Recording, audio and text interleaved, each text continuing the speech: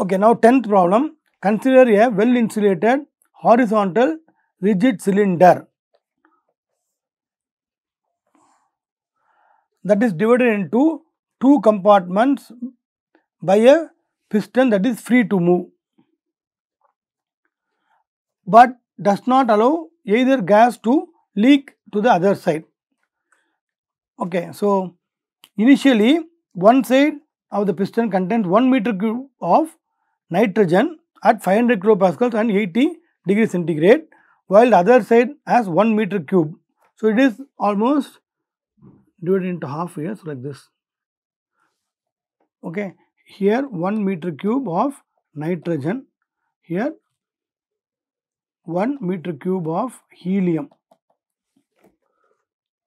Other side has 1 meter cube of helium.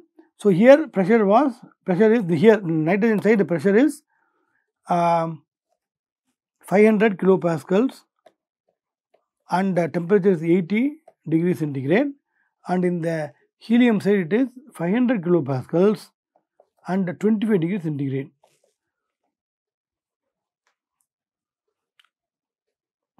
Okay, now thermal equilibrium is established in the cylinder as a result of heat transfer through the piston. That means this is conducting piston. Okay. Determine the final equilibrium temperature in the cylinder and entropy generation due to the process. Okay. So here the piston is tight enough but free to move. Tight enough means leak proof. That is, the nitrogen cannot mix with helium or otherwise, but it is free to move. So since it is free to move, always mechanical equilibrium will be there, and it is well insulated. It is saying the entire is well insulated. That means there will be no heat transfer from either of the compartments or from the piston to the ambient. But since the piston is conducting, there will be heat transfer between these two. Okay, so that is the problem in hand. In this, we have to find the entropy generation also. So solution.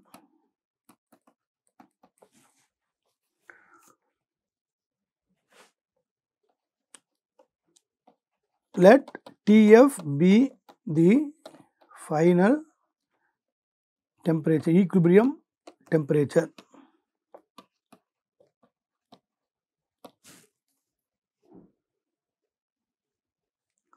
Okay, let us find the masses of nitrogen and helium. Okay, so mass of nitrogen is what?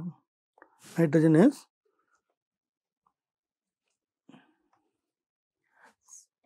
500 kilopascals into 1 meter cube divided by 8314 by 28 is the specific gas constant of the nitrogen. For nitrogen, right, into the temperature is 80 degrees, that is 273 plus 80, 353 Kelvin. So this is the mass, 4.77 kg. Okay. Similarly, mass of the helium chamber will be equal to, pressure is same because of the mechanical equilibrium, correct? The piston is free to move. If it is at a particular place, then it means that pressure in the both side will be the same. 8314 for helium. For helium, the molecular weight is 4. Okay, so molecular weight of helium equal to 4 kg per kilomole. Okay, so that into temperature is 25 degrees centigrade, so 298. So that will give the mass as 0.807 kg. Now we can also calculate the CV. CV for nitrogen will be equal to 8314 by 28, that is the specific gas constant divided by 1.4 minus 1. 1.4 is the ratio of specific heat. 1.4 minus 1, which is equal to 742.3 joule per kg Kelvin.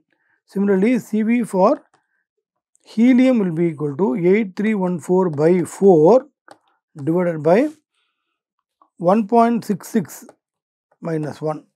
So, gamma for helium equal to 1.66. Okay. So, now this will be equal to 3149.2 joule per kg Kelvin. So, these are the properties.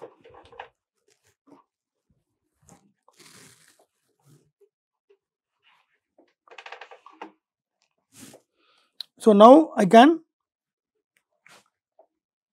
taking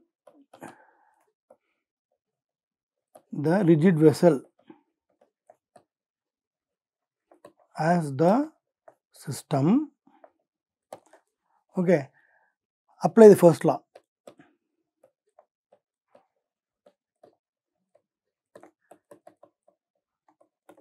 What is that?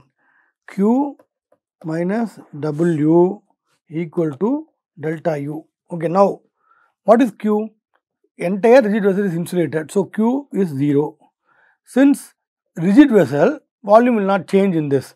See, individually the volume of nitrogen or volume of helium can change based upon the movement of the piston. But the entire vessel, if it is taken as system, there is no delta V. So, this also is 0 because delta V equal to 0, rigid vessel. So, entire rigid vessel is the system now. So, that means delta U will be equal to 0.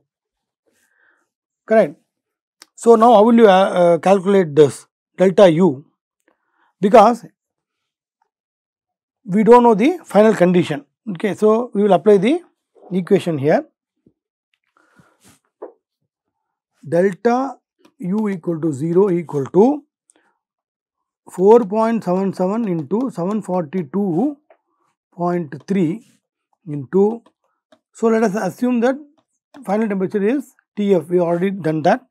Initial temperature for the nitrogen is 353. Okay, so this is the mass of nitrogen, this is CV of nitrogen, and this is T nitrogen 1, initial temperature of nitrogen. Final temperature is this, plus, so this is actually delta U is written as delta U of nitrogen plus here 0.807 into 3149.2 into TF minus 298.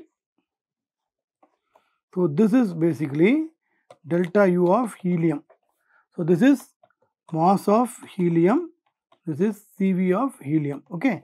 So, now from this I can find TF, which implies, because delta U equal to 0. So, TF equal to 330 Kelvin. Okay. So, please see this. Initially 353 is the temperature of nitrogen, helium is 25 degrees, but due to the heat transfer it has reached a common temperature now 330. Okay. So, helium temperature has raised from 298 to 330, nitrogen temperature has decreased from 352 to 330 based upon whatever is the masses, etc. Okay. Final temperature is got. Now, total volume is the same,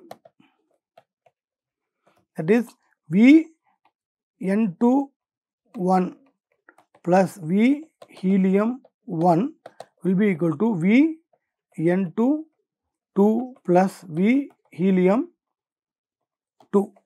Okay, that means here if the piston moves to the right, then the volume of nitrogen will increase, but the volume of helium will decrease, but the total volume should remain the same. That is what the volume conservation is in this. Any compartment problem where the piston is free to move, this volume conservation has to be applied.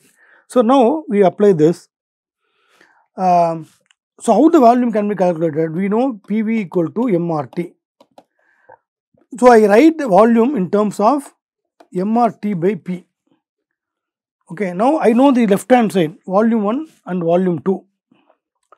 It is already given. So, this is given as 1 meter cube and this is also given as 1 meter cube. So, that is known. So, for the right hand side, I do not know the pressure. The temperature is known, because the final state temperature is 330, we have just now calculated. But I don't know where is the piston now. I don't know pressure also, so I cannot calculate this. So I try to eliminate one of the variable.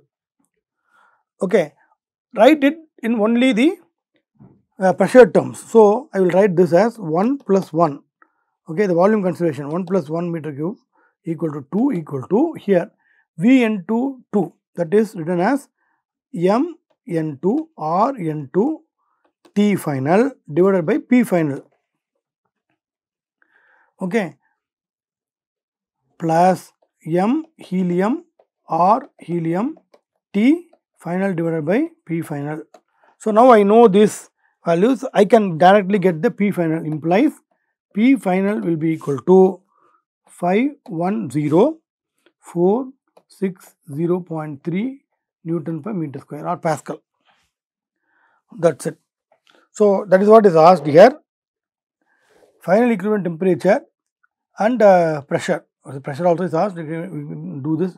Why we want pressure? Because you have to calculate the entropy change, entropy generation basically. What is entropy generation?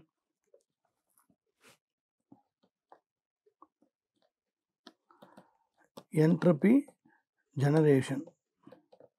So entropy generation basically can be written as delta S system plus delta S surroundings. Entropy generation is delta S universe, that's it. So delta S system plus delta S surroundings. Okay, now what is delta S system? Delta S of N2 plus delta S of helium, that is delta S of system. Okay, what is delta S surroundings? Plus 0. Why? There is no heat transfer here. See, please understand that the entire rigid vessel is insulated. So there is no entropy transfer. So we can say that the rigid vessel is isolated basically. It is not having any connection mechanically or thermally. So there is no entropy change for the surroundings.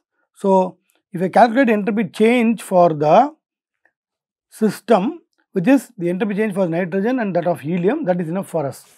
So what I do here, I can apply first if I want to find the Cp value of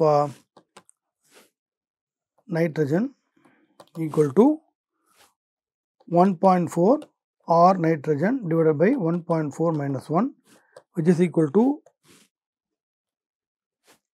1039.2 joule per kg Kelvin. Similarly, Cp helium can be got as 1.66 or helium divided by 0.66, which is equal to 5227.67 joule per kg Kelvin. So now what is delta S of nitrogen? Delta S of nitrogen equal to Mn2 into Cp ln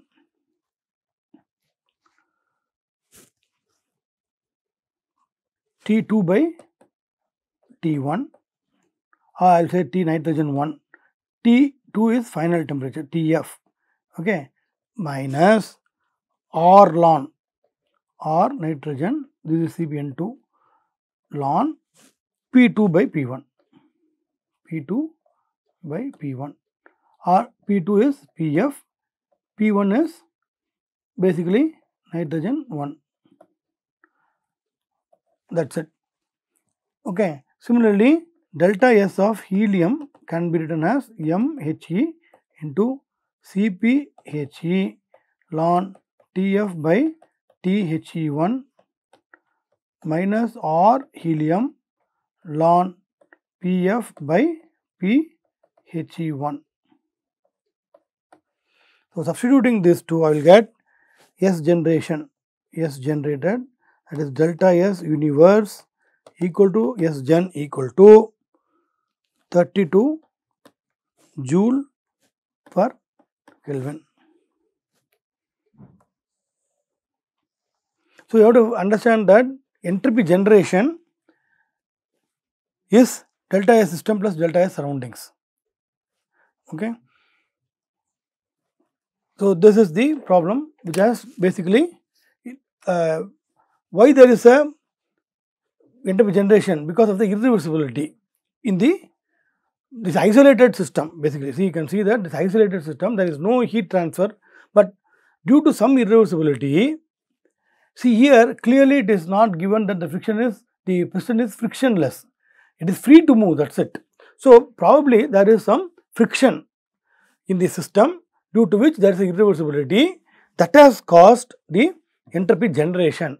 So entropy generation is caused only due to irreversibility. This irreversibility basically can be internal irreversibility, which is due to friction, in this case what we have seen. Also it can be external irreversibility, but if there is a heat transfer between system and surrounding, if that occurs in a finite temperature difference, then that will also cause this.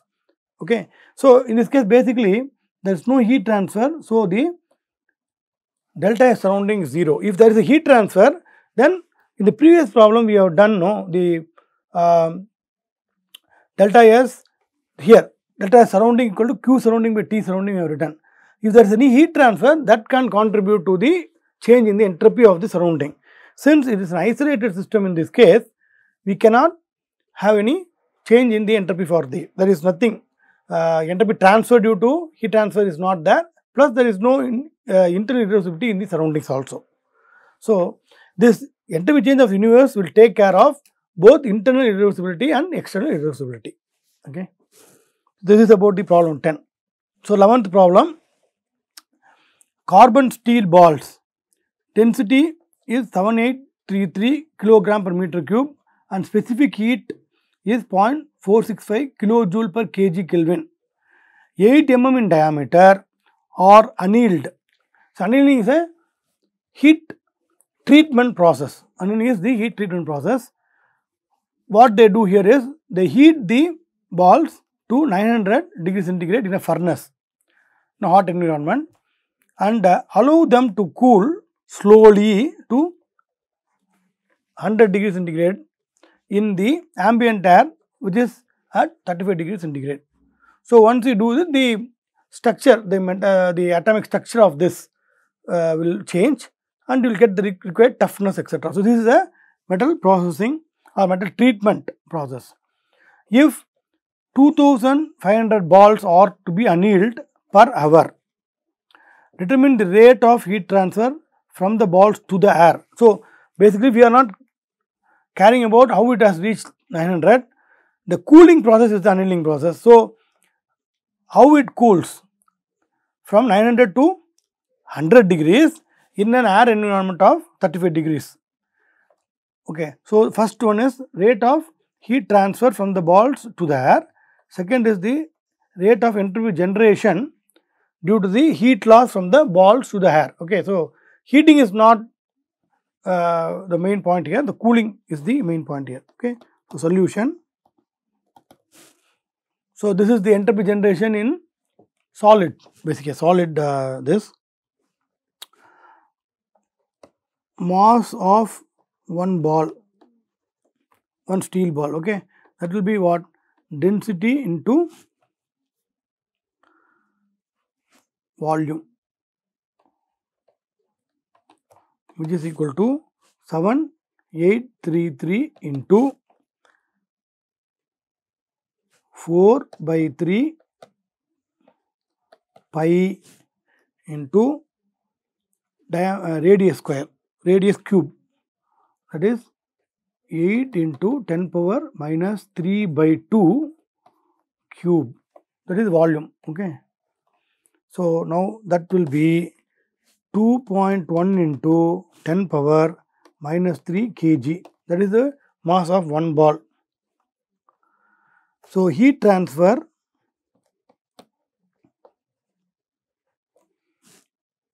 to the air from one ball is what? Equal to mc delta T, which is equal to 2.1 into 10 power minus 3 into C is 465 I have written in joule per kg Kelvin into 900 minus 100. That is what is the heat loss in air, correct? So that will be equal to 781.6 joules. So rate of heat transfer. So here you can see this is the amount of heat which is transferred basically, but now I want the rate of heat transfer because I wish to anneal 2500 balls per hour. So time is given now. So rate of heat transfer for 2500 balls in 1 hour. What is that? That will be 781.6 into 2500 is the number of balls, right? 2500 divided by 1 hour is what? 3600 seconds. So this is in seconds. So this is in total joules. So joule per second. So it is in watts. That is 542.5 watts. That is the rate of heat transfer, the first part. So if you want to anneal 2500 balls per hour, then this much heat should be lost. So that means you have to design the environment with some convection etc. to facilitate this much heat loss. The rate of heat loss is in watts. Now what is second part? What is entropy generation? Entropy generation is nothing but what? Entropy change for the system, which is I will say ball plus or balls plus entropy change for the surrounding, which is the air. Okay. Now this is basically we have to write in rate at which. So rate at which entropy is generated, rate of entropy. So I can say this. I put a overhead dot to represent that this is the rate at which it is done. So not for the balls, it is basically mass 2.1 into 10 power minus 3 into 2500 into 465 into ln of 100 Kelvin, 100 degrees centigrade, that is 373 divided by 900 is 1173. Okay. So this plus this is a rate at which. So 542.5 divided by ambient temperature is what? 273 plus 35. So now here it is mass of one ball. It is number of balls n. This is C. This is ln of T2 by T1. Okay, now this is heat rejected. See, this is for surroundings. This is heat received by the surroundings basically. Correct? Because ball is cooling, the heat is rejected to the surrounding. So the heat gained by the surrounding is Q dot surrounding. This is 542.5 watts divided by the temperature of the surrounding, which is 35 degrees centigrade. So 273 plus 35. So this will totally give S gen as 0.985 watt per Kelvin. This is the entropy rate of entropy generation, okay, due to the heat loss from the balls to the air. So this is a simple problem which demonstrates the entropy generation for the solids. Okay. Yeah, here we have to divide by 3600. Okay, so here this divided by 3600. We got rate, no? So rate at which this is the entropy change of the balls, but by dividing by 3600, we will have the rate at which it is done. Okay, so